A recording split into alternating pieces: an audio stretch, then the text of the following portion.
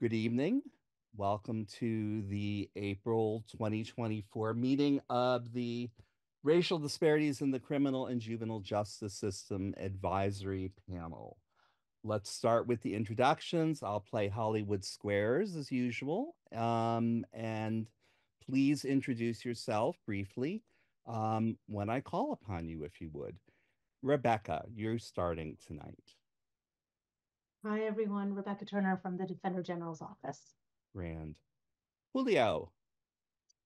Good evening. I'm Julio Thompson, Assistant Attorney General, Co-Director of the Civil Rights Unit. Thank you. Jeff Jones. Jeff Jones, retired VSP, retired person, and original appointee, I guess. Yeah. Thank you. Farzana.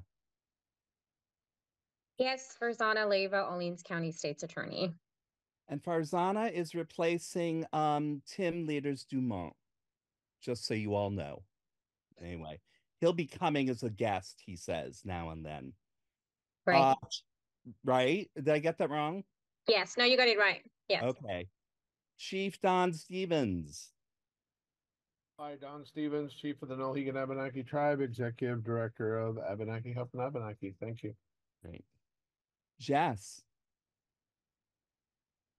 Jessica Brown, she, her pronouns, at-large appointee to the panel, and I am a professor at Vermont Law and Graduate School and the director of our Center for Justice Reform. Thank you. Judge Morrissey. Hi, I'm Mary Morrissey. I am the judiciary representative on the panel. Thanks. Great. Thank you. Elizabeth.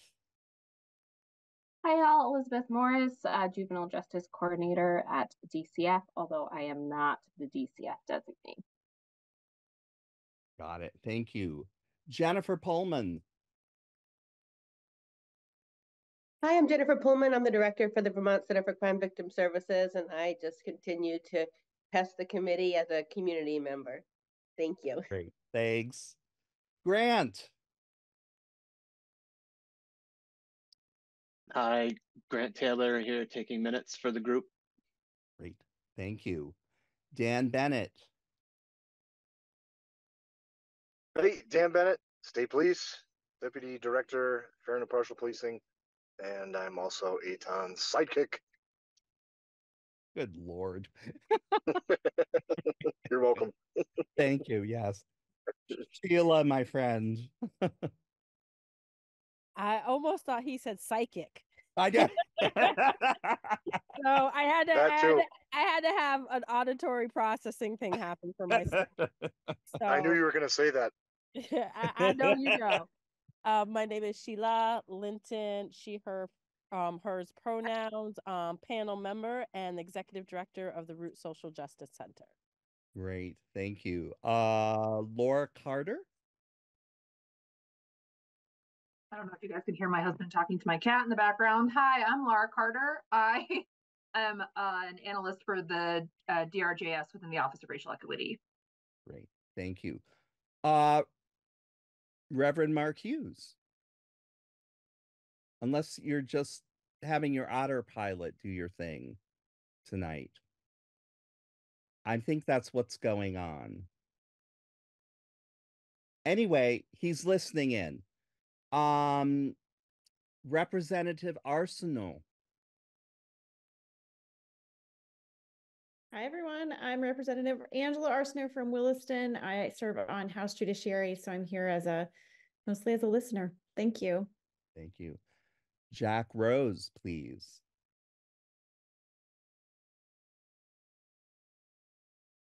Having trouble with buttons today. Hi, Jack Rose, she, her pronouns. Wish I had a title like a sidekick, but I don't. I am the sole representative from DOC tonight. Derek had surgery today, so he's in recovery. He'll be fine. Good to see you all. Thanks. And then Tiffany North Reed, please. You're muted.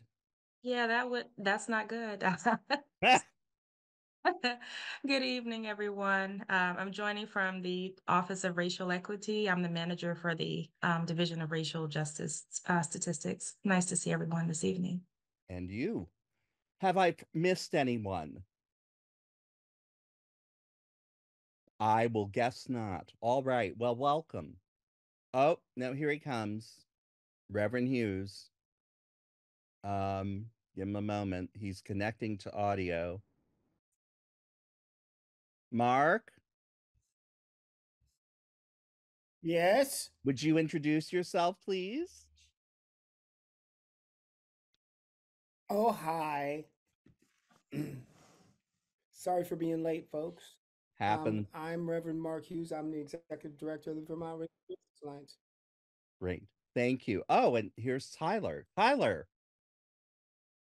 Hi, everybody. Sorry I'm coming a little bit late. Name's Tyler Allen. I'm the Family Services Division Adolescent Services Director, and I am the representative from DCF. It's good to be here. Wonderful. Thank you. I think we've got everyone. Yes. Let's begin with the approval of the minutes. We have both February and March, which I sent to you. Let's start with February. Is there any discussion regarding errata or, things that need to be added, taken away, anything of that sort? Okay. Seeing nothing, let's just vote then. I'll move to approve the February minutes. Thank you, Sheila. Would anyone like to second? Rebecca is seconding. Great. Let's vote. All in favor of accepting the February minutes as submitted, please signify by saying aye or raising your hand or hands. Aye. Aye. Aye. All opposed? Okay. All abstaining? Got it. The minutes are approved as submitted. Let's do the same with March. Is there any discussion about them? Changes that need to be made, corrections, reframings? Seeing none, would anyone like to submit a motion to accept the minutes? So moved. Thank you, Sheila. Sheila has moved to accept the minutes as submitted. Anyone seconding? Second. Grand. Another vote. All in favor, signify in an exciting way. Aye. Aye. Aye. Aye. Aye. Okay, great. All opposed? Okay. All abstentions? This is Jessica. I'm abstaining because I was not at the March meeting. Got it. Thank you. And still, yes. Same here. I also wasn't at the March meeting, so I'm abstaining as well. Thanks. Got it. Okay, so we've got those two. You've got those those two abstentions. But the minutes have passed as submitted. Julio, you have your hand up. I think that's a software glitch. I didn't intend to do that. Okay. All right, we've approved the minutes. Announcements. There are a bunch. You may have noticed that Julio's here and Aaron is not. And that is because Erin no longer is working in state government, and she has become the chief of staff for Mayor Mulvaney Stanek of Burlington. And she wishes us well. It was very sudden. I didn't know that was in the cards. She literally a week ago, Monday, texted me at like 8 o'clock in the morning to say, hi, it's my first day as chief of staff for M. Mulvaney Stanek. And I was like, oh, great. Thanks. So anyway, there's that. The other issue, and it didn't make, I just put these all in announcements. I did get in touch with both Witchy and Ching, and they would both like to do an exit interview. They're perfectly willing and think it's a great idea. I'd like to thank Mark Hughes for bringing that up very quickly at that last meeting. And what we do need, though, is someone who's willing to do that. I don't actually have the free time right now to do that one as well. Is there someone, and I'll work with someone to get that going, but someone needs to take that project in hand. Is there anyone who's interested? Or how about this? Think about it, send me an email. Let's do that. Think about who would like to do it, send me an email, and we'll go from there.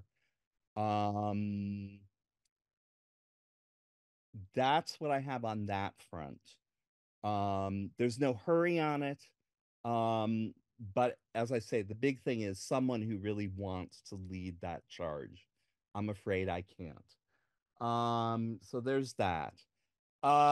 Forgive me for being a little disorganized.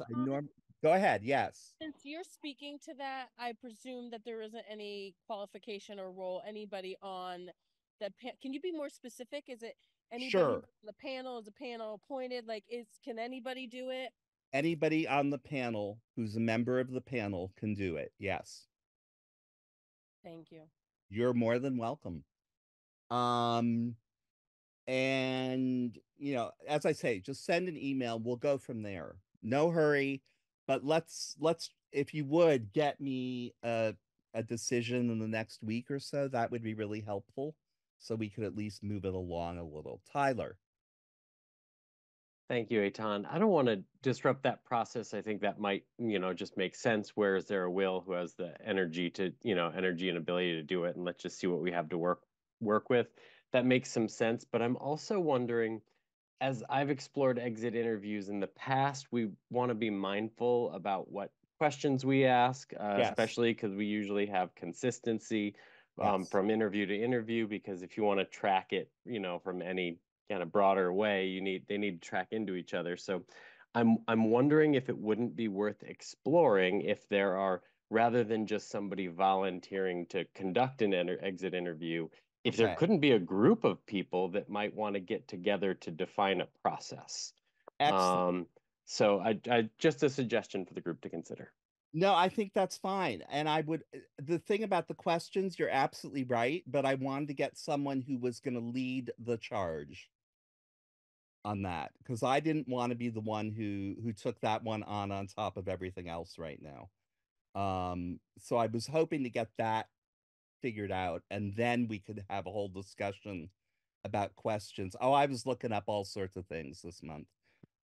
There's a whole bunch of stuff to consider, but in any event, sure, if there's a group of people, absolutely, that's perfectly wonderful. So write me. Is that all right, Tyler? I think that makes a lot of sense, Eitan, and I probably would volunteer to be part of a group of people. I don't know if I have the capacity to lead the charge, so but I'll write you, Eitan. Okay, thank you very much. Thank you. That would be great. All Eitan, right. Yes. Also, that was part of my question actually too, was if we had any materials already to do the exit, or do we need to create them? And it sounds like we need to create them. And I think that's a subcommittee. And I think that the subcommittee should be racially diverse. And as so should the exit committee as well. And or for what people feel comfortable with, because just keeping it really real, depending on who is conducting or whom's are conducting those exit interviews, can get a different response. Yes. And so it's important to have something, systematized. And I also think it's important to have more than one person in the space, and it be either defined by that person or be a racially diverse group of people to do the exit interview. Totally wonderful. Thank you. Let us do that. But write to me. I just want to start with baby steps, but I absolutely agree 100%. If you go online, there are a lot of examples of what an exit interview can look like. And what's really out there is people ask different things, and it depends on the organization. So I was reluctant to bring those because I think we're going to have our own questions that we're going to want to ask. At least I'm assuming that was with a bit of a question at the end. Sorry. I'm hoping we're have questions we want to ask that are really germane to the RDAP. So once we get this group together, we'll go from there. And I'm willing to be part of a group. That I can do. That I can do. But I can't do it all. So cool. Got it. Okay. Eitan, I'm with you on that. I had some experience with interviews too, so if it's a group, I'm down to help you out. Oh, yes, you have had experience. Okay, great, Dan. Thank you. All right. Wonderful. But please, everybody, I hear what you're saying, but also send me an email because I'll just be, you know how I get. It's not good.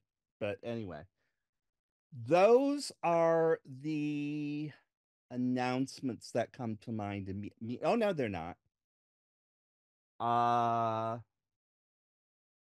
a lot of responses from the letter I sent. Positive ones, frankly. I got a really lovely letter from the Commissioner of Corrections. I got a lovely letter from the Attorney General. I'm trying to remember. Oh, Heather Simons, who's the executive director of the Police Academy and the Criminal Justice Council. And lots of good conversation that I think will come out of that about what can support the RDAP, in fact. There's a little I can tell you, but I didn't get complete permission from the Attorney General to like submit. The letter was addressed to me. I just feel uncomfortable forwarding it without her permission. She hasn't been able to get back to me yet. But she raised a few points that she thought we should use for brainstorming, and I think they're really good. One of them, which I don't think is going to require a tremendous amount of brainstorming in the sense of should we get this or not, was the RDAP needs at least one staff person and funding for that. That was something she raised as like a point for us to think about. I like wanted to write back and go, yes, for the love of God, but for everything that's holy, please, a staff member and money. Of course, money is tight. Money's always tight, but you know, everyone says money's tight. She recommends looking at some grants and things like that in order to fund these things.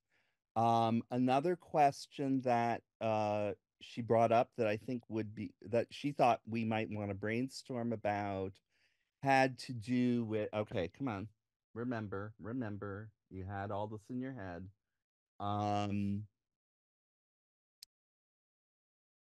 The possibility of a vice chair, whether you all want that, whether you all want to do that. That'll be another, I mean, that's another discussion. And I just wanted to raise everything tonight so that people can think about these things and we can have a broader discussion about it later. And it's certainly as soon as I get permission from her, assuming that I do, to just sort of forward that letter to you all, I will do that. And that'll make this a lot simpler. But that was another discussion that came up. And those were the two big major points that she brought up. And yay! She thought those would be a great place to start. I was so happy that someone was like coming up with, you know, we got to fund this better. I was like, oh, thank God. Yes, we really ought to. So, you know, whatever we need to do. So those were the two big points that came up, and that was from her letter. Commissioner Demel wants to have lunch to kind of go over further, you know, the points that I raised in the letter. I'm assuming that that's okay with everyone that I do that. Please say if it's not. Not that this is a vote formally. I'm just saying, tell me if it's not. Okay. And I'm also going to have a meal with the Attorney General. Try to get this more figured out. It felt good to me. It felt very energizing, that there were, that the people for whom everyone's a proxy were sort of gonna, they were really committing to the work of this panel. And certainly in the case of the Attorney General, a willingness at least to look for some money to get staff if we could get it. And so one of our discussions will be, what do we need for staff? She recommended someone who would keep up with the legislative moves, which made me very happy. I'm sure it will make some of you very happy, given what a mess this session has been in terms of getting bills to us. So that's the other thing. I think that we're going to be able to get some stuff moving that we've been hoping for a long time. Of course, right, Julio's here. We've already done that part.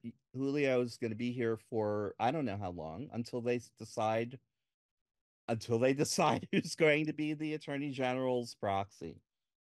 And those are the announcements. Any questions? Rebecca, questions?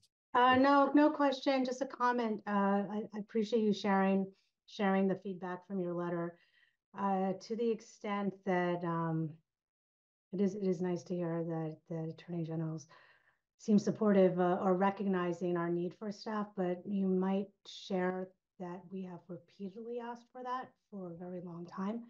And I would be hesitant for us to get in the business of grant writing when we already have no time for the substantive stuff. But certainly you might share that in our reports, we've been asking for additional support from the legislature by way of resources. Will do. Will do. Are you that? I'm sorry. Did I interrupt you, Rebecca? No. Okay. Okay. Will do. Don. Just quick question also. I know there are certain agencies, they have to be specifically put in statute to be able to receive grants and funding because they're not a 501c3 or not or so since we are a kind of, I don't want to say government agency, kind of are appointed by the government, are we allowed to even receive grants, or hold funding in that capacity? I guess that's a legal question by the AG.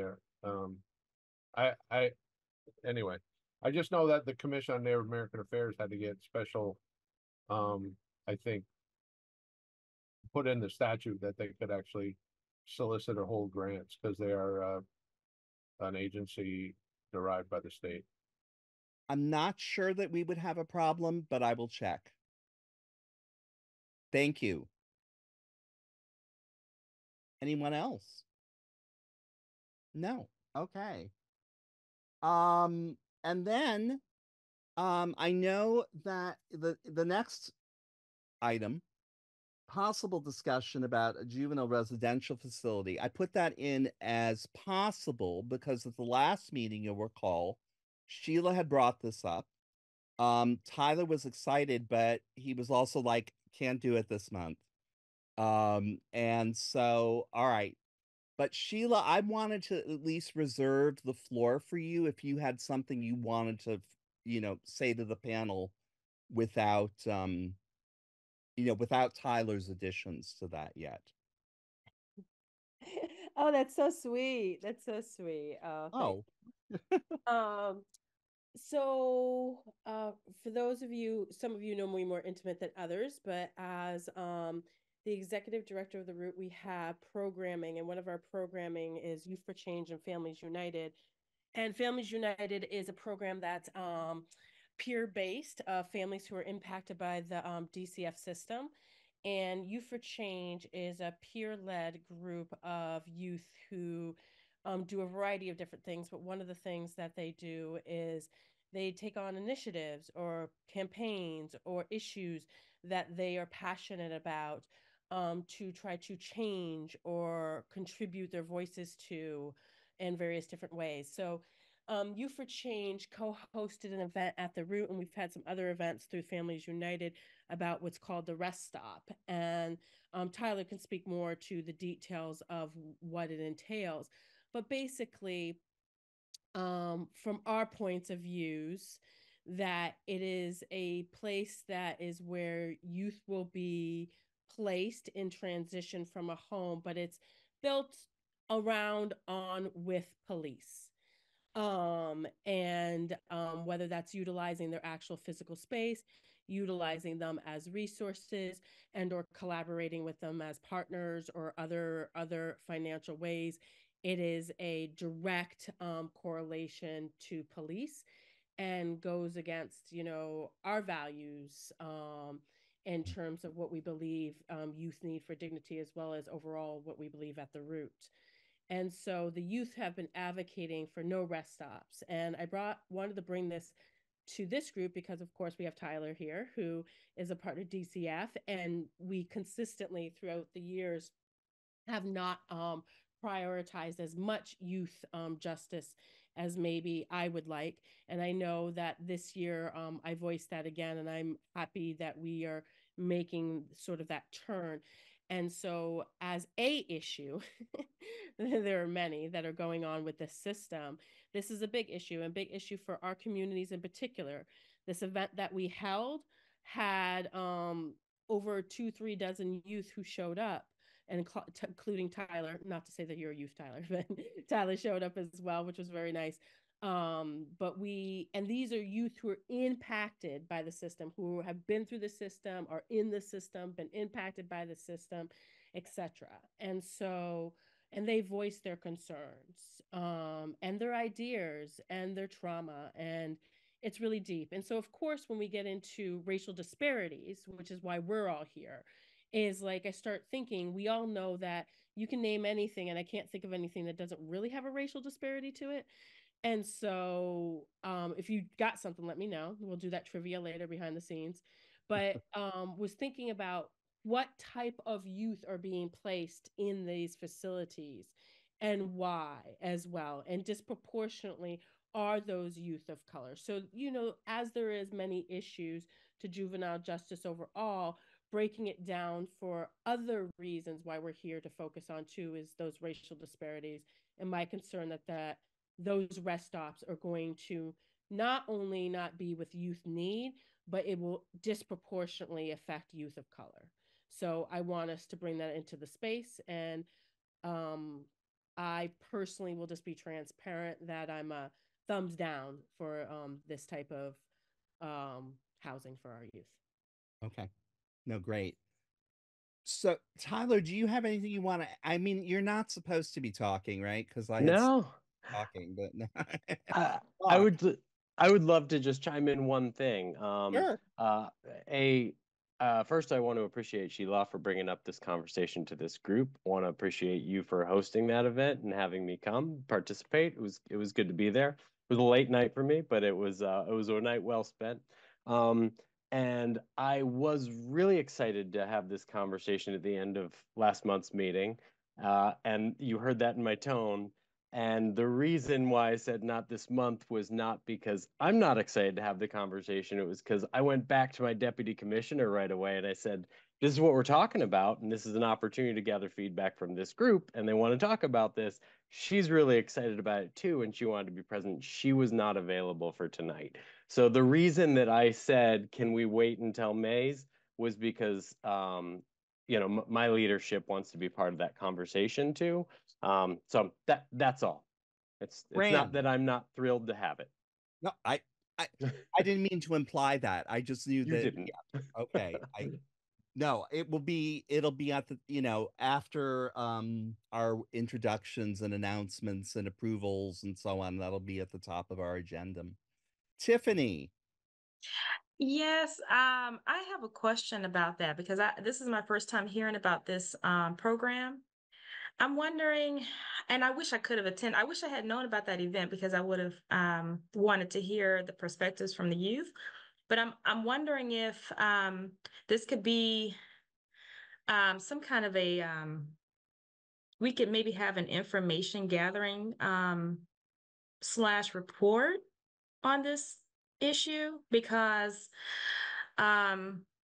we have been attending a lot of the legislative hearings about the youth detention center and some of the issues, a lot of the issues, you know, related to that. I'm just wondering if there could be an opportunity for us to kind of gather data about what's been done in other states, and then also just on the ground, like learning more about this particular initiative, and I think providing a space for the youth to have a voice. And you know, definitely we want to be in the lived experience framework as well as we're gathering information. I'm just wondering if this might be an opportunity to do that. Okay, Rebecca, thank you. Yeah, I really support Sheila bringing this issue to RDAP and getting this on our agenda. I think it's absolutely critical.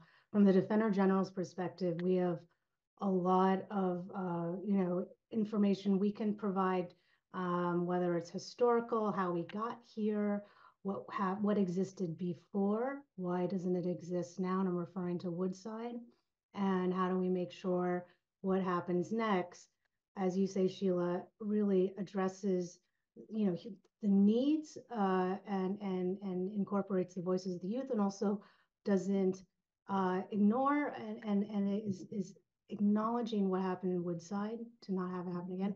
I think that it would make sense if again, the panel is interested in pursuing this subject further, to have our expert from the Defender Generals come to speak to RDAP on it. Marshall Paul, who is both our deputy and the juvenile defender for our system, and has deep expertise in this area. And he can provide data, he can provide the racial disparities, and the experience of Woodside, history on that, why that happened or not, and other thoughts. So okay. I offer him up, and he's not here, but he did know this was on our agenda today. And so I gave him a preview that this might be coming. Okay. And he's in, if you're interested. Tiffany, when you talk about the data, is this, I guess I should sort of be talking to both you and Rebecca. Rebecca, what form is the data that you have that the ODG has in? Is it in a report of some form? I won't claim to say all the data that Marshall Paul has available. I know a lot of it is actually also in the hands of DCF and their reporting requirements to the federal government in terms of demographics based on race and ethnicity, in terms of who's been held in secure detention facilities by the state, and they have those going back several, I don't know how far back, but there's more, and I think Marshall has shared some of that data with this group in other contexts, but I can get back to you. Okay, and that would be something, yeah, because I Tiffany, is that the sort of thing that you would like? Yes, it would be significantly helpful. And I think anything that would aid what you're trying to do here, we want to support. I think as we kind of round out the division and start to, get resources, put together resources, I think, for policymakers, for the public. These are the kind of issues that we want to tackle, and I think use as a platform in some way, because I think if we have information and we have reports, we can, we can support listening sessions and just getting the information out and understanding what needs to happen next, maybe from an advocacy standpoint, just in terms of getting those resources out. So I think if you have ideas to kind of help us structure what that might look like and or what the needs are, we definitely want to be available to help. Right. Great. Thank you. Tyler. I just want to share briefly that we have a great deal of resource within the room here. So the report that Rebecca was speaking to, that Marshall would probably come in and speak to, those very data are pulled, analyzed, and reported out by our own Elizabeth Morris, who's on this group. So we do have pretty ready access to getting at some of the data that we use, those federal data. I also want to just clarify this group. I don't want to get ahead of the conversation that I promised my deputy commissioner that she could be part of, but I want to make sure that this group knows that while we could frame all of the stuff we've talked about so far kind of related to the crisis of the day from the DCF perspective. There is a difference between the development of our, of secure treatment programming, of psychiatric mental health treatment programming. There's several levels of system of care that we're talking about. That is distinct from the practice of using the rest stop. The rest stop, there is nobody making the argument that that is a preferred treatment setting or placement setting even. That's kind of patently something we all want to step away from. So there might be two discussions to be had in there, and I'm hesitant to lump them into one. I was wondering that myself. So we could do this over 2 months easily, right? Over 2 meetings.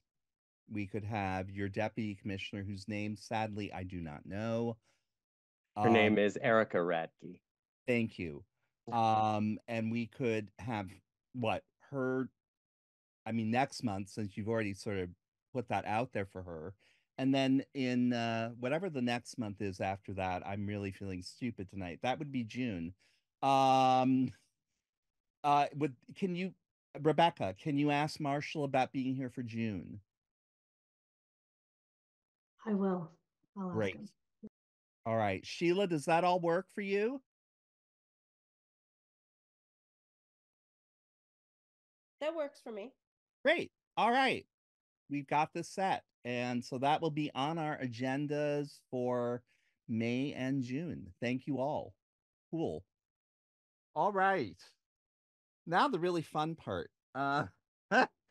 Discussion concerning bills with an equity focus currently at play in the legislature, or / how to get a functional pipeline between legislature and the RDAP. Well, let me start with this. I put Rebecca down for this one because this is something we've been talking about, but I also want to say we spoke about this at our last meeting and about writing a letter to the vice chair and chairs of both Senate Judiciary and House Judiciary. What was kind of interesting, I had to testify, you may remember, the day after our last meeting. And Martin Lalonde, poor man, I mean, he just he looked exhausted. And he said, I am totally up for having this conversation with the RDAP in the summer. And I was like, oh, I let it go. And then I emailed him later. Actually, we talked on the phone, and I think we did, didn't we? We emailed. I get something. We were in touch. And, I was kind of like, maybe sooner. And sooner's just not going to happen for these people right now. We can talk about whether that's right or wrong or whatever. It's just not happening for them right now. So that's what I wanted to let you know on that front. I did not then, in the end, write the letter because it was very clear from conversations that that was something that would have to happen later than this session.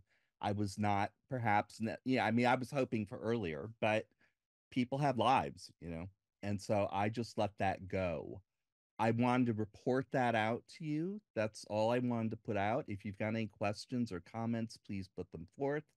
And then otherwise, Rebecca, if you've got any further thoughts. I always have further thoughts. but on this subject, I'd second your reaction or your thoughts on this.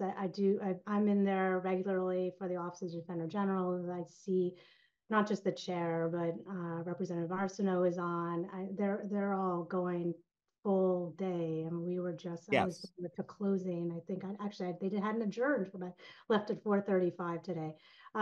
So that seems a reflection of the realistic demands on his clock and their clock. So I'm not surprised by that. But here are my thoughts. I know that agenda item suggested I might be sharing some relevant bills that I think raise or carry consequences of potential racial disparities, and I think there's not time is the short answer. And I've shared this before, and it's sort of triggered my comments before in past meetings. I think that we know that certain committees, I think it's the judiciary, has reached out to you asking for you or others on this panel to come and testify with not a lot of notice, certainly not realistic notice that lets us get there. And I'm saying us collectively, not myself personally, because again, I'm in there regularly as part of my duties at the Defender General's office. So we know they want us on particular bills. I'm in there to share that at least the bills I've seen, we could be, RDAP could be there for all of those. Right. I see racial disparities or potential impact on every bill that proposes an enhanced penalty, a new penalty, felonizing prior misdemeanors, creation of new crimes, significant changes to bail, where rights are changed, right? Or there's a presumption to hold, or the easier burdens on the state, all of which I'm saying as a reflection of my expertise as a criminal defense attorney and a defender and representing clients generally, and then knowing how that plays out to my clients who are Black and Brown or from communities historically disadvantaged. And of course, my clients are indigent, so they are by definition impoverished. And I see just that group being, having more impact by these policies. So I think, and we have panel members here who I hear, they come in to say contrary positions, not necessarily on the racial ethnic impact, but state's attorney's office, right? And attorney general's office, Department of Corrections, regularly and in these same committees, often on these same bills, having different viewpoints. So I don't know that it's useful for me to share my particular viewpoint. I think that we have a structural problem, yes, fundamentally, to being able to respond to the legislature's requests on specific bills. As a panel member and as a member of the Defender General's office, I see so many bills having huge impact, and they are not hearing. I'm part of these witnesses. I can see the witness list once they pass out of the committees and cross over. There are some significantly scary, substantial changes to criminal codes, entire sections like the drug codes I talked about last session, where they are not hearing from a single community member of color, period. We are sometimes the only ones, or maybe the ACLU will be in there, or someone from Susanna Davis's office. But there are 3 witnesses, and you compare the witness list of who else is coming in, and there is disparities in terms of where those interests are being represented. So I see a huge role for RDAP, of course. How to do it? Do we create a subcommittee as our next agenda for the year as to our recommend how we can do this structurally? Is it that there's an alternative entity in place, not us? Is it that we do it, but only if we're resourced a certain way? My recommendation to this group right now, this month, is that we consider this month, next agenda, whether we want to pursue this more seriously, treat it like akin to our second look to the subcommittees we created last year, the data entity, so that we can come to a recommendation perhaps sooner than the fall. Again, time this for when the legislature would be taking draft requests in the summer. And have a subcommittee of people who hopefully would represent a cross section of this panel and come together to make the recommendations. Okay. That would also be something that when I have lunch with the Attorney General, I will bring up, is somebody who, when in her letter, she had said, in the interest of brainstorming, we may want to think about, this person who would in fact do exactly what you're saying and bring us up to speed, keep monitoring all of the bills that go through. I mean, the other issue that I think of is ORE has this really lovely equity impact assessment. And I'm sort of like, why isn't that being used? I mean, it's precisely for bills that was one of the that was one thing that it was supposed to focus upon, and I'm not hearing those being completed. Thank you, Laura. Yeah, I mean, I'm just kind of like right. And Reverend Hughes says that they're voluntary. Exactly. But I think we may need to make more noise about that now because that's simply not happening. And as a lot of people on the panel and both people who are guests, I mean, Mark brought this up last time very eloquently. They're just not asking. They're just not there's just not questioning coming about that sort of issue. For me, if you perceive that there is a crime wave, and I say perceive because I have some different ideas about that, that's precisely the moment at which civil rights have to be put forth. It's easy to put them forth when you feel safe. When you don't, it's very easy to just pass by them. And so I think that that may be an issue there. I mean, if you haven't seen the equity impact assessment, it's on Laura, Tiffany, it's on it's on your website, right? Yeah, I'll put a link in the chat. Thank Thank you, you. Laura.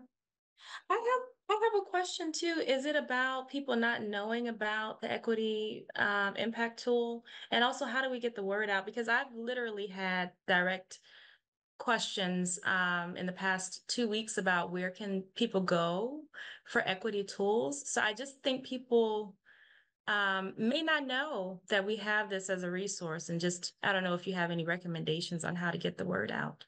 And Representative Arsonist says yes. That there. I think I guess we have to think about that. Tyler, you had your hand up? I did, and I think I'm just going to show a little bit of ignorance here, but I'm going to be comfortable. This is a safe space. So I'm aware of, excuse me, a racial equity impact assessment that goes for for bill reviews, moving up in the executive branch, like when we're considering any bills and thing. Is that a different tool than what we're talking about here, or is it the same thing? So is there a tool that's specifically targeted for being developed in the legislature or by a committee or something along those lines? Not that I know of. There's that. I mean, that tool is very broad and really rather Catholic, but it can be used in a variety of circumstances, I should think. Because I know we use it internally. Right. I've seen many go through, but I don't know where it all always goes to. There are two, Coach. What? Okay. There are two. The Social Equity Caucus has a tool as well. And Coach can speak to that. That's from Representative Arsenault. The tool that was developed by the caucus was a multi-faceted tool that we engaged a number of different folks in that process. We flipped the paradigm upside down. So instead of it being a legislative led process, it was a community led process. We had an 18-member committee, and of the 18, 16 were community members and only 4 were legislators. Okay. So that was the paradigm shift. And one of the outcomes of that work was the tool that came from the caucus. And it is being used like other tools, not as widely as we would hope, but it's available, and people that are aware are asking the questions. But is it being used enough? No. Just like the Office of Racial Equities tool. Is it being used enough? No. So the combination of the two, if we could get it peppered throughout the process, we'd be making better strides. We should look at both of them, I think. Because I am not as familiar with the one from the SEC. Rebecca, you have a question. No question, just a comment to add. I would also just say that other state legislatures have passed equity impact assessment laws. Yeah. So that it's not voluntary, it's Right. required, and similar to environmental impact studies, right? That is, people are more familiar, the state governments are more familiar with. But absolutely, I'm glad that that these two tools have been brought up because they should be, so again, bringing this back, if we wanted to continue with this, whether I see that one of the comments, Tiffany Northreed offered up a presentation on one assessment tool. I think we should have both. Whether we want it to be at the panel-wide level, I think is a great idea.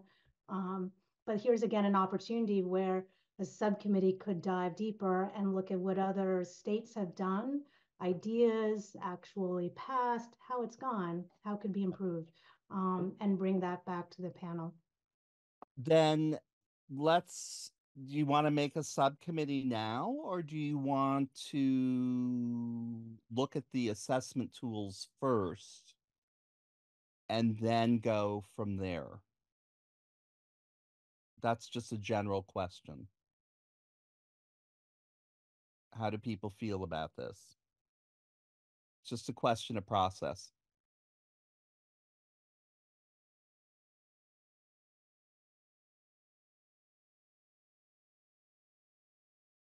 Anybody?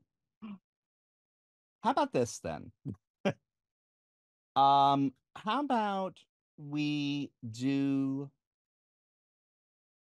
the presentation from ORE? I think it would be good. It would be nice to have it from the SEC as well, but I don't know who we can get for that. Coach, do you have any ideas on that front? Okay, I'm driving, so Oh, I'm sorry. No. I wanted to. I saw the agenda, so I thought I should like be here for this one, and so my thinking is let's see if we can get a group. There's a couple of committees that are using it more actively, and I think if we got a couple of those folks, they could give you a much clearer picture of what it looks like on the ground. Okay.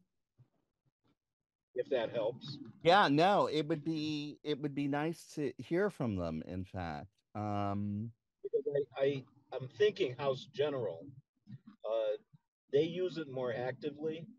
Mhm. And as you know, they get a lot of the bills that cross pollinate with a lot of the things that we're involved in. Okay. Yep. All right. How do people feel about the presentation on the tool that ORE invented? Yeah? Yes. Okay. Tiffany, let's do that for next month. Okay, that sounds good. Okay. And I'll reach out to the affinity space. Sure. And see who we could get to do a mini presentation for that as well. Great. Thank you very much. We'll be in touch, you and I. Great. Good. So that'll be there too. And Representative Arsena says that she would volunteer to work on that bill request if she's reelected. So grand, we'll work on that. Thank you. But that sounds like something that's important. Tiffany would like a link to the SEC assessment tool. Is that possible, Coach? If Tiffany goes to the SEC's website, okay, it's there. Okay. That all right, Tiffany? I'm on there. I've been looking, and it may be my fault. It's late in the day. I'm certain it's there. I will look and because I think that will be a useful comparison and just so we see where we overlap and maybe even what we might be missing. So I appreciate that. Okay. Yeah, I'll look. Thank you so much. So we'll move on to that one. And as Reverend Hughes says, there's no equivalent in the Senate. Isn't that interesting? Why can't they just use the same one? Well, the thing is, it is there, but because there isn't a commitment on the part of the Senate to utilize it, it's just there. Okay, that helps. That helps enormously, in fact. Thank you. Okay. Because the majority leader was part of the committee that helped bring that to fruition. Got it. Okay, so they don't get a like a buy on that, other than they're the more deliberative body. Okay. If you detect a little humor in my voice. Just a tad, sir. Just a tad. Okay. No, I'm sorry. Go ahead. We link to it is the same assessment. So I don't know who originated. It sounds like your group, but we reference your tool. So I think we're talking about the same tool. The State of Vermont Impact Assessment Tool revised in 2022 is what we have on our website. So it sounds like we're using the same thing. And we just, I think, no? No, there are two. There are two. Yours is a little more detailed in, step by step.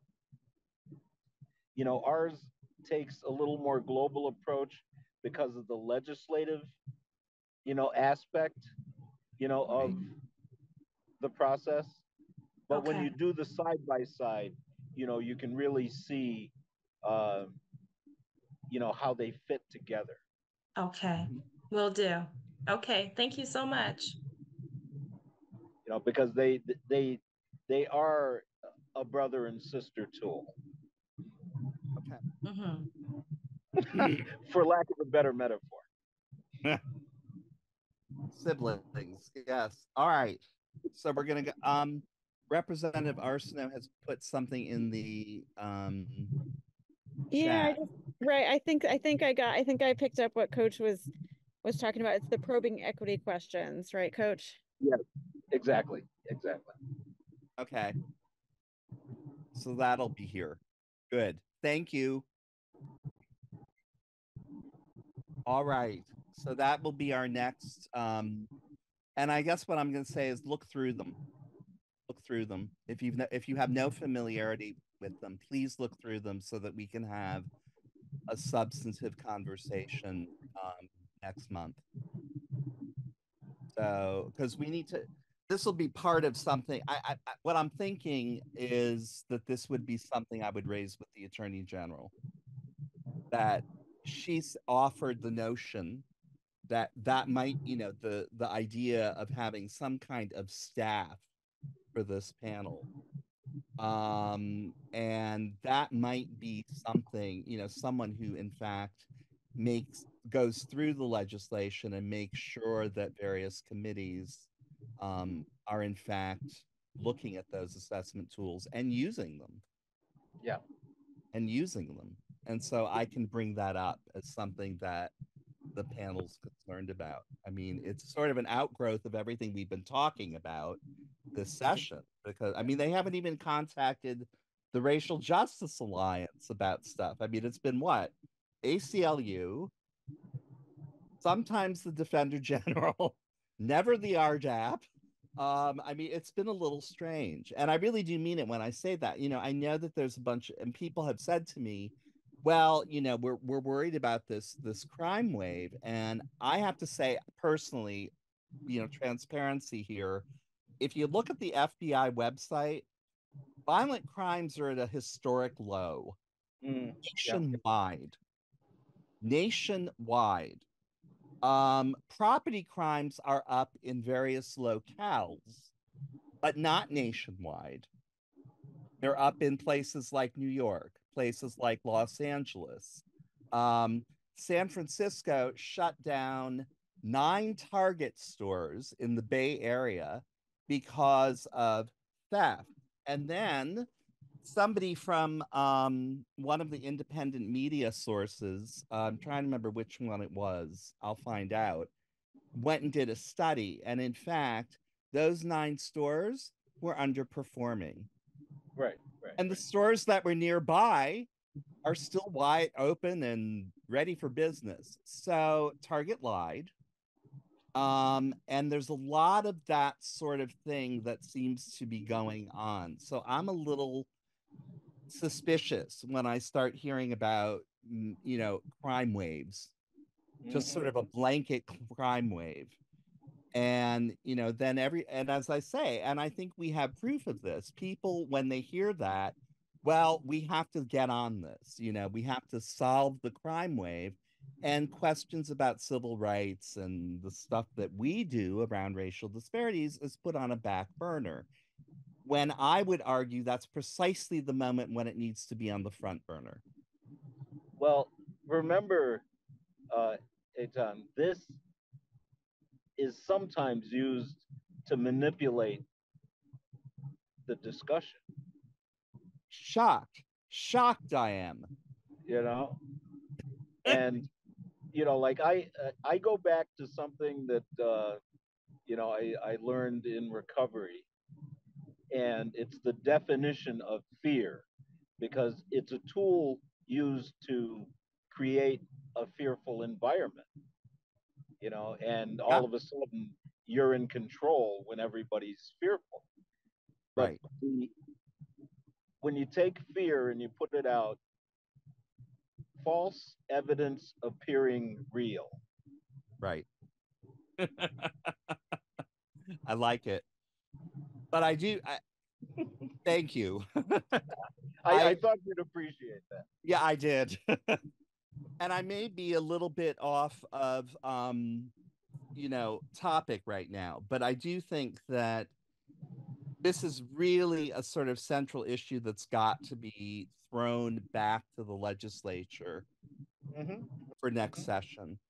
That's really got to come up, because this behavior is really disturbing to me. It's making me very nervous.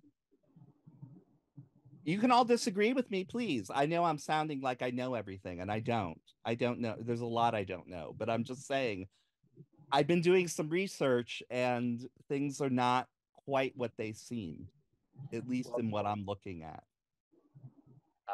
You've answered your own question.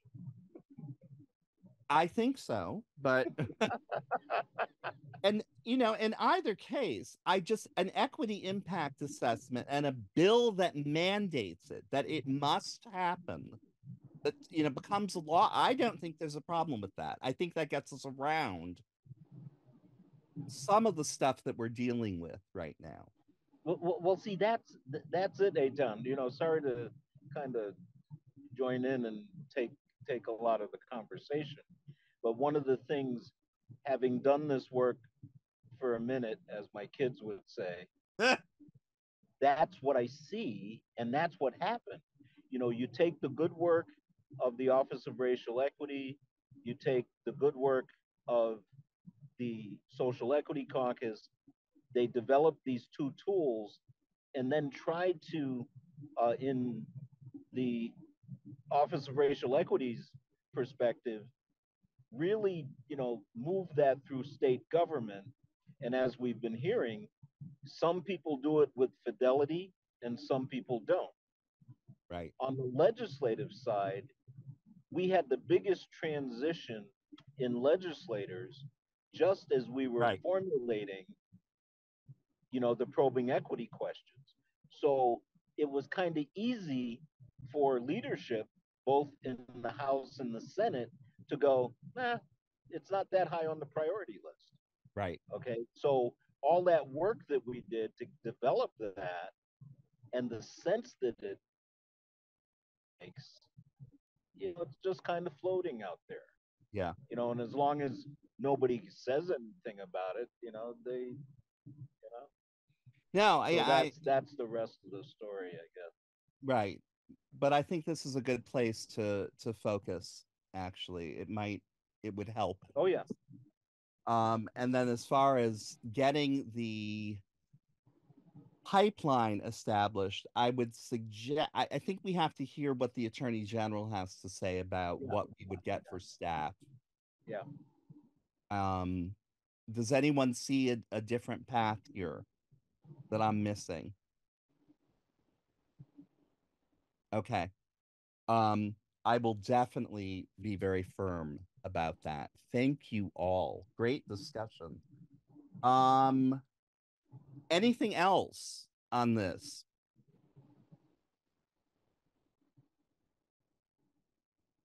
Okay. The last three items, state of letters to the legislature. We've sort of talked about that. Exit interviews, we've talked about that. And I put on there the possible review of the letter to me from the Attorney General. I gave you as much of one as I could do without really getting permission from her to share it. And maybe I'm old school.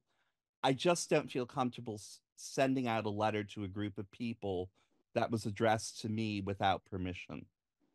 And so I understand she's very busy, and but I'm going to work at that again, and then likely if she agrees, I will send it out by email. And then Mark's comment in chat. There should be an implementation delay on criminal justice reform rollbacks to allow for an outside impact assessment review to enable us to understand the totality of the collective policy changes. This will also allow for a racial equity review of state investments in systems of prevention, mental health, and other social support. We will write that. Go ahead, Rebecca.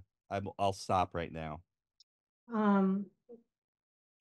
Thank you, Mark, for putting that in the chat. You raised that, I think, last month as well. did. And I think that it's worth just putting another pause on that point, because what we're talking about in terms of the frustration, the collective frustration seems to be asked and not having the structural ability to provide real-time insight. And this talk about developing and meeting with the chairs this summer and perhaps next session, Mark's point is well taken. And I think we can and should, as a panel, consider whether we want to make any take any immediate action now for this session by way of even just this proposal. I know I like that. Certainly sends a message, and that could be, it's a different type of letter. It could be a different way or form to communicate this to the legislature, but instead of asking the chairs of the judiciary committees to come and join us for conversation, it can be a letter from our committee or from our panel to these chairs. Okay. Encompassing the ideas of Marcus. I don't know how other panel members feel, but I would support that. Does anyone want to take that letter on? I know that was like a major jump, wasn't it? But seriously, does anyone want to take that letter on? We did say it was a priority. We know, Mark. We're trying to get there.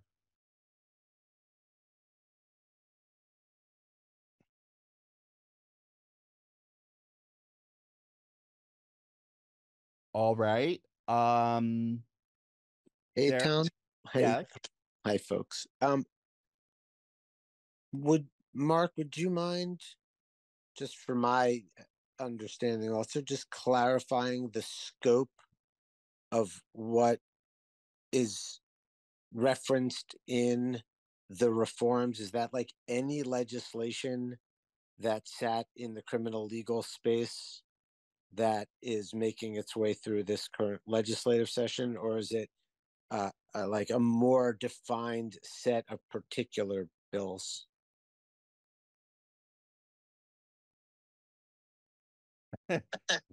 And he's throwing that to Rebecca. Well, I actually, I'm going to throw this back to the panel. We have just been talking generally about whether we want to turn this into a major priority item. I call it major, but we have two right now that I'm sensing for this upcoming calendar year of what RDAPs, and we haven't really, I think, formalized. Maybe we have where we're going next after the report, and now Sheila's discussion point on the residential facilities for youth, and then this seems to be taking shape. But is there a panel, wide interest in this? Because if there is, I don't think it's such a radical thing for this panel to say we're concerned that there's we've been asked to come, we haven't been able to provide it. I don't, that there should be a racial impact assessment or considerations done before whatever kinds of bills you want to talk about are passed. I would volunteer. It's just I'm a little overwhelmed at the moment.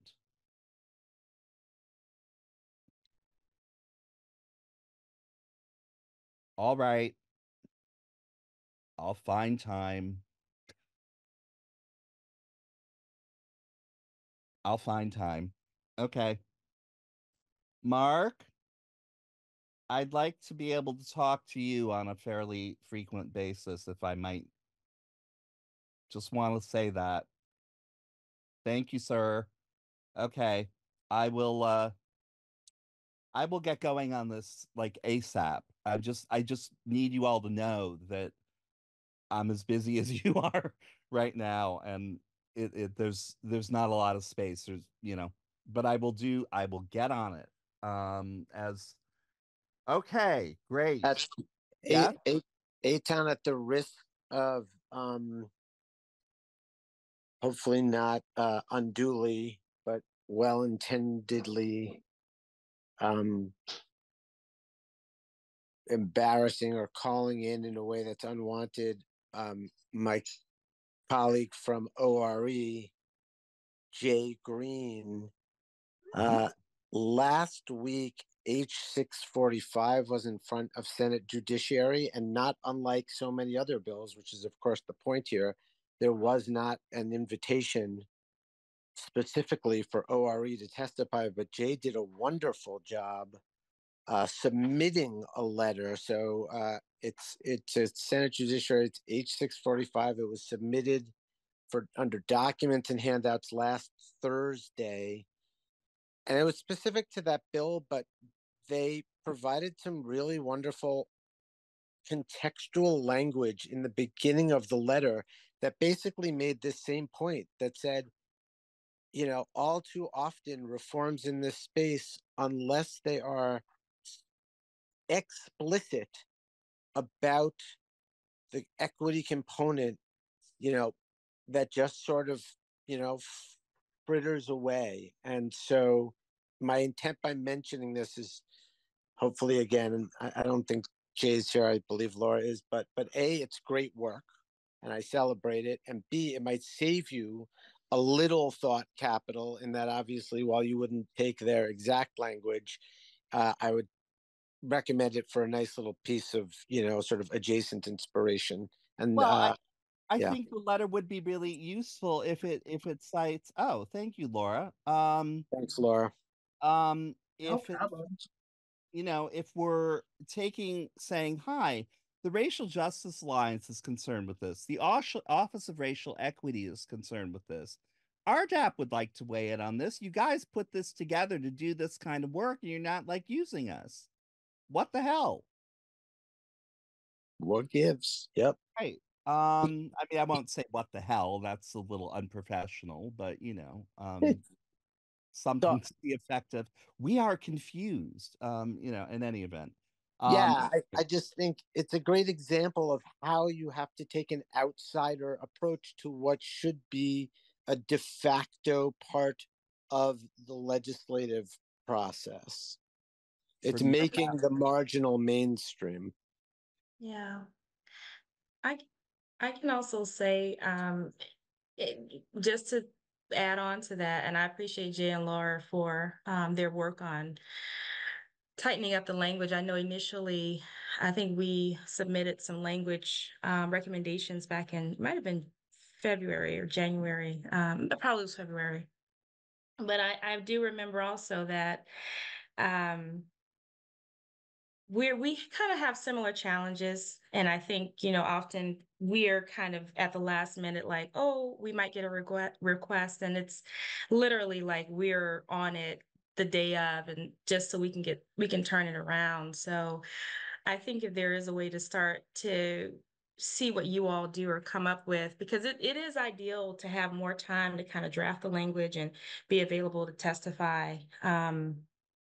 But I think we understand it similarly, kind of the challenges and just the magnitude of bills, and just trying to attend all the hearings that we see that are equity related, and we're just like, okay, just in terms of having the number of staff to follow them and provide supports there, we definitely we understand the challenges. Okay, thank you. Can I also just piggyback off of that and just Of echo course. something that Rebecca Turner said earlier about how pretty much every bill right now has some kind of maybe unintended impact or unintended consequences regarding equity issues, racial equities, racial disparities, all of those kinds of things. So we are trying our best to monitor everything, but just a lot. There's a lot out there. Yeah, we know. Julio, I've got a question for you, and that is the open meeting laws. I can write a letter, but then what? I cannot send it electronically and do this all that way. I have to bring it to the next open warned meeting. If am I right about this? The letter to whom? I guess I'm not clear. I think that this letter will probably, let's see, who do we want the letter to go to about bill obfuscation?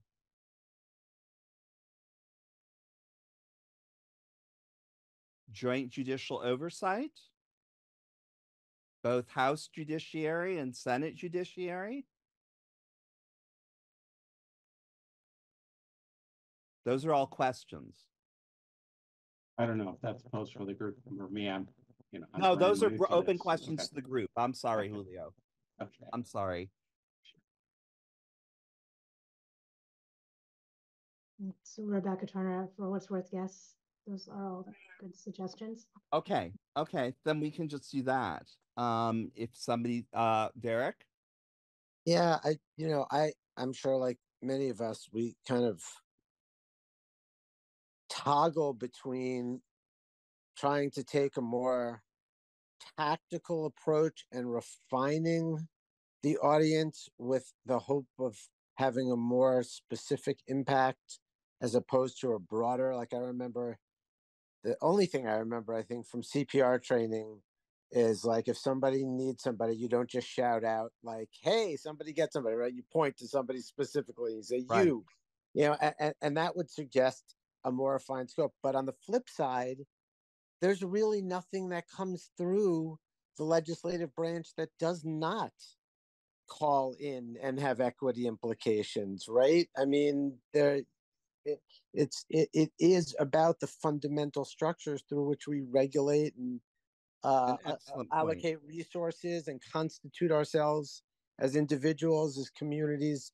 So I just want to voice that sort of yes, and it part of me feels like, I just want us to make a conscious decision about if that's a tactical approach, because I don't want to reify this notion that racial equity is only the purview of the criminal legal system, because that then of course we just continue the pigeonholing too. Yes. Oh, I'll hold off for a moment. Mark?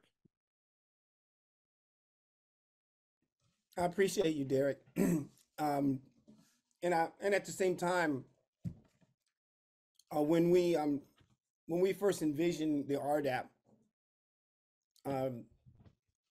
when I think it might have been H496 in House Judiciary in 2017, and the thought process was oversight. It was oversight of the criminal justice system. We started with Title 20, 2358, and 2368, 2366 rather, which is fair and impartial policing policy, training, and race data collection. We wanted to expand into other areas like use of force, so on and so forth. Long story short, it was all about racial disparities in the criminal justice system. That's what the RDAP was envisioned for. That's what you were.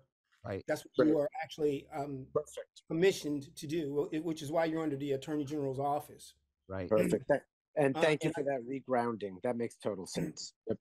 So I just want to make sure that that's important, and it's important to understand. And I think it's the other thing too, Eric, is from on this side of the fence, what it looks like looking in that direction is that post Reconstruction. When you start looking at, from a historical context, we know the blowback after 1877, and the how we fell back as a nation in white lash. We saw the same thing happen post civil rights when everything was burning down in '68 and moving forward, when we elected Richard Nixon and decided to have a war on drugs. And this is your third white lash, my friend. Right. So I just want to make sure that it's really clear that one of the reasons why this is significant as well at this moment, because we are in a moment of history. I realize there's a lot of people on this call that maybe you're not watching national news, or maybe you're not correlating what it is that we're doing here as a nation, or maybe you're not tuned in to what's happening allegedly politically. But I just want to make it very, very clear. What's happening right now is, I'm not going to call it unprecedented because it's the third time that it's happened as a nation, but I'm going to say, let's dial in. Let's pay attention to what's going on, and let's do what it is that we came to do here. Yep. So I'll leave it there.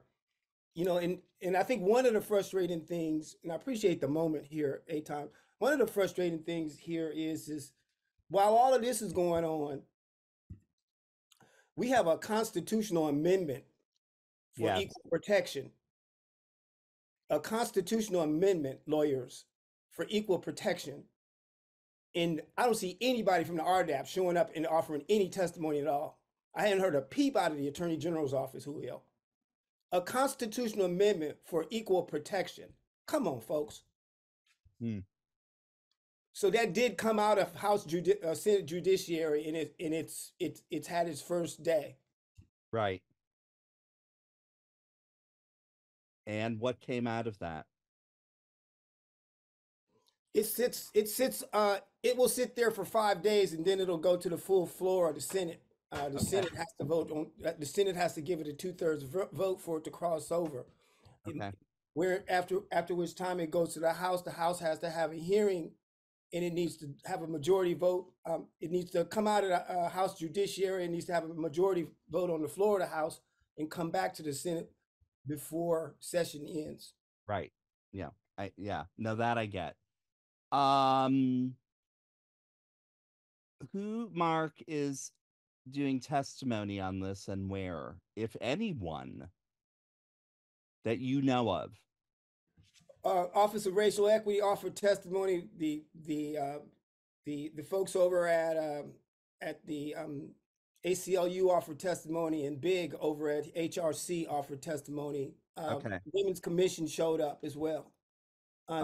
Those were testimonies in the affirmative. Got it. Thank you kindly. So I'm feeling like that letter, Derek, I hear what you were saying, but I'm sort of with Mark on this. We're here for. Me too. Absolutely. And thank you for bringing me back to that. I sort of, I sort of lost track of that origin story because of obviously how intersectional this all is, but that 100%, no, I don't disagree in any way, shape, or form, and that is the charge of the RDAP, and staying in that lane and being as impactful as possible in that lane, which is a big lane, is where we want to be. Yep. Right. Okay. So then that question that I raised to you, Julio, which is about writing this letter and getting feedback from the panel, intersects in interesting ways with the open meeting laws. Is that something you can address? Not at the moment. I mean, we have other folks in our office who enforce or provide guidance on the open meeting laws. That's not the civil rights unit. Right. So I can check back. I mean, I don't know that it would be any different than the drafting process that you've used for other RDAP reports. I'd love that. But that's just my intuitive reaction. I mean, just because it's a letter to the legislature, you know, either the form of testimony or it could be, I mean, sometimes our office, we just submit documents. So like if there's a parallel state law, we just provide a link to the law. Okay. Without testimony as part of building legislative record references. So. Yeah, I was just thinking because I'll start writing this, but then it goes so much more easily if I can send it to panel members and people can give feedback and say, I don't like this part. Here's what I would recommend, or something like that. It works so much better if we remember that we're in the 21st century and not in the 18th, where people can actually use the tools we all have. And and I would like to do that, but if I'm gonna get pilloried for it, Well, I think what you're talking about then is a shorter process whereby the letter would be written before there's another RDAP meeting, so that there would be zero opportunity for transparency with the public and input from the public. Is that what you're saying? Well, I just know, I mean, Aaron made a big point about the open meeting laws and what we could do and what we can't do. And I don't know. She was as frustrated as everybody else with this. I'm just trying to get some clarity because all I want to do is say, I will work on it and I'll send a draft to everybody, mark it up, tear it apart, do whatever you want, send it back, and we'll put it together like that before the next RDAP meeting. But I think, but the idea being that the draft letter would ultimately be discussed in the meeting, or simply. I'll bring it at the next meeting. Okay. Yeah, that would help me frame the question for them. And Erin would have been more knowledgeable for me because she worked in the division that deals with public records, and I do not. It's just the way we specialize or divide our work in them. Well, I'm just an ignorant musician. I can't be expected to know the law, so maybe that's what I'll just do. And I'm the first to admit I'm not as familiar with the open meeting law as Aaron. Let's go with that. All right. I've been on it, check. folks, and thank you all for those of you who will help. I'm not going to say when I'm going to start. It will get done. It will get done. I'm just going to leave it there so my blood pressure doesn't go through the roof. That really takes us through the agenda for tonight. Anyone have any new business? Well, we have a lot. I mean, obviously, we just threw a bunch out. But any other new business? Okay. Thank you all. Our next meeting is the 14th of May. You will see a draft letter before then. I don't think it needs to be very long, and it won't be. And it'll quote a lot of things. And rather than go through the ridiculous process of voting ourselves to adjourn, does anyone feel like we should continue talking? That's a new wrinkle on Roberts, by the way, that I just came up with. Anytime? Yes. I just wanted to put out that the Richard Kemp Center, Christine, you'll probably see it all over social media. God, yes. They're taking they have a trip called Sankofa, and they're taking probably about 30 folks down to DC. Yes. And if I'm not gonna drop it in the chat or anything like that, but if I'm pretty sure everybody's on social media all of the time. You should probably see it floating around on Facebook and Instagram, or you can just reach out to me directly and I can just mail it to you. But they're still raising money. I think they're still maybe a little bit behind, and they're supposed to be leaving out, I think, at the end of next week. So for folks who want to like invest in that and be a part of that, that National Museum of African American History and Culture down there is kind of a pretty It's big an extraordinary institution, by the way. If anybody's not been there, it's like ridiculous. Just amazing. Yeah, I think I cried the first time I went through there. But I think Yeah. that's the major stuff that's happening with the Richard Kim Center. And I wanted to also remind you, in case you're watching, you'll see I'll be having a conversation about some of what we just talked about on my television program tomorrow evening at live at 5:25 here in Burlington. So if you want to come on and talk, or you can zoom in or something like that, let me know. If there's anybody on the panel that goes for anybody. If you want to just talk about it, if you don't feel like it's compromising you in any way, I understand that you can't always say what you want to say, so I get that. And then also on Thursday, I just wanted to let you know that we will be having a conversation about equal protection and as well as reparations, which I don't know whether you noticed it or not, but this is the third biennium that we had a reparations bill die in the House. But there is a reparations task force in Burlington, politically compromised, but here nonetheless. So we'll talk about some of that as well. So I would invite you, if again, you can catch it on social media, on Twitter, Facebook, and Instagram, all three of those. And you can either come to the Richard Kim Center or you can just jump in on Zoom. I'd love to see some of y'all's faces. I really appreciate these conversations. Thanks for. Thank you, Mark. Eitan? Yes? Can I just, I'm not sure if this was mentioned at the beginning of the meeting, but there's a concern, and I think it falls within the, let's say the nexus of RDAP's mission. And I know everybody wears a different hat in this room at some point or other, but there is a major shift. You're breaking up, Coach. The governor's, okay. Please take a look at what's in the news regarding the governor's selection of education. And if you find